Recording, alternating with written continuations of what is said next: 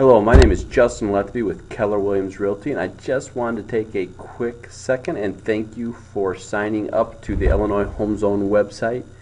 And just wanted to let you know that I noticed when I was looking in the back end that you did not sign up for any listing alerts. And if this is important to you, one of the things I was going to do is just take a second and show you how to accomplish this.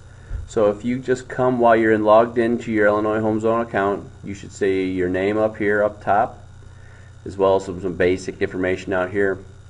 But all you're going to have to do is inside that arena is come in and type a zip code or type a city name, the property type that you are looking for, single families, things like that. Is give it a price if you wanted to, max, minimum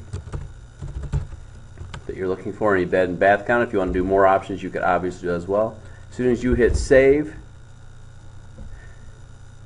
it's going to show you that you have just created a weekly reminder called Listing Alert, and it's a it's a daily one.